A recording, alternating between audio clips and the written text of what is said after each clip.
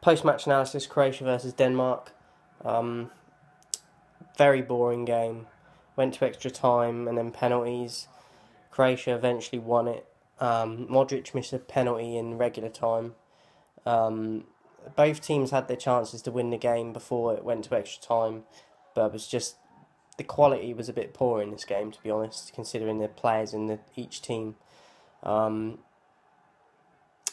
yeah, it was a bit of a letdown of a game, I thought, for the two teams that were involved. But Croatia go forward now, um,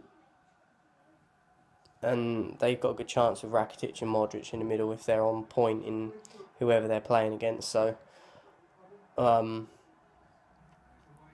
I thought Denmark were quite lucky to get as far as they did anyway.